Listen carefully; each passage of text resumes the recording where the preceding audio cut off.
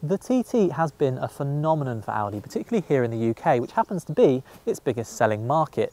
With more than 100,000 sold since the first model was launched in 1999, and the TT outselling its sports car competition by almost 2 to 1 over the last decade, there's a lot resting on this new model.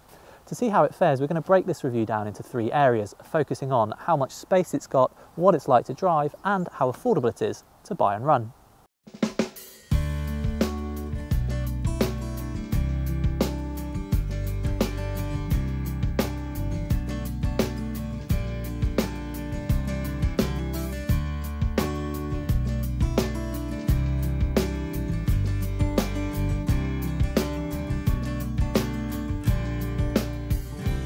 The first thing you might think about this new TT is that it looks very similar to the old one. However, it's not just these sharp creases and lines that differentiate it, because it is all new, right down to the chassis.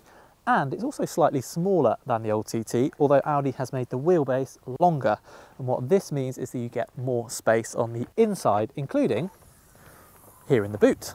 You can fit a surprising amount of stuff in here because it's slightly bigger than the old model, including this incredibly heavy bag and a couple of lighter bags, meaning that the TT is really good for a weekend away, even more so because you can fold these rear seats to create a completely flat loading bay.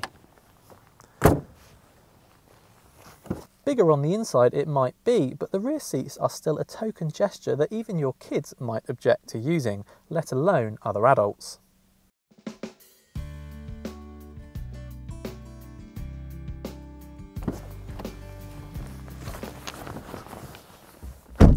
Forget whoever is in the back though, because the TT is all about those up front, and in particular, the driver. For example, you might notice this empty space here and think, where's the screen? Well, in the TT, it's been moved to here. This is so cool. Called the virtual cockpit, this 12.3-inch TFT screen is used to show not only the speedo and rev counter, but also the audio controls and sat-nav. It's a really neat solution, as it has to be said are these heater controls, which as an optional extra are relocated from a panel down here onto the vents themselves. So for the aircon, you press the vent; to turn the heating up, you twist the vent. Heated seats, you press over here. It's wonderfully intuitive, feels so well made, and actually, like the rest of the TT's interior, it's just so tactile. It's a joy to behold. Trendy to look at and beautifully built, the TT is only let down by its tiny rear seats. It scores 8 out of 10 for space. The first thing to tell you about this sports car I'm driving is that it is in fact a diesel. Now of course you could have the last generation TT as a diesel as well, but this one really moves the game on, particularly in terms of refinement.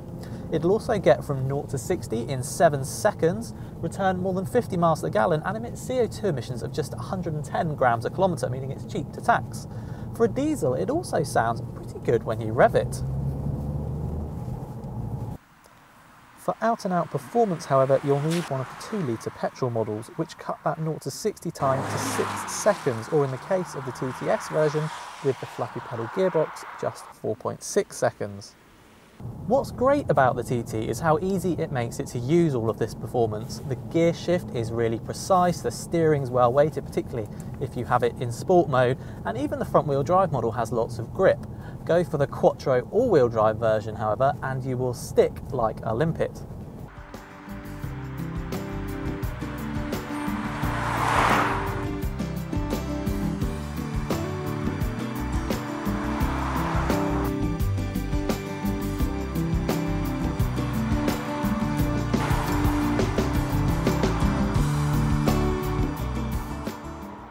None of this compromises the TT's everyday usability, because visibility is still excellent, the seats are very comfortable, and if you take it out of sport mode and put it into comfort or auto, the steering is light enough to make parking a piece of cake. Cake. For driving, the TT scores an almost perfect 9 out of 10.